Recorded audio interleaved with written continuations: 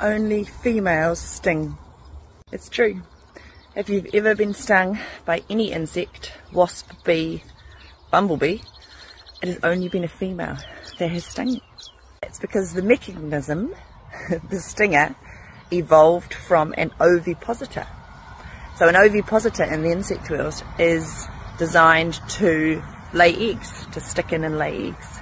And so that little stick has actually evolved from back when they were solitary insects, and all of the females needed to lay eggs.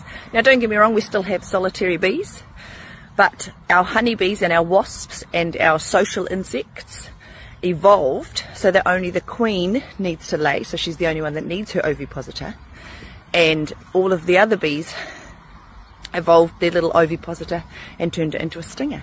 Therefore, our boy bees, our drones, never had an ovipositor, never needed to lay eggs, never had that little stick to be able to evolve into a stinger.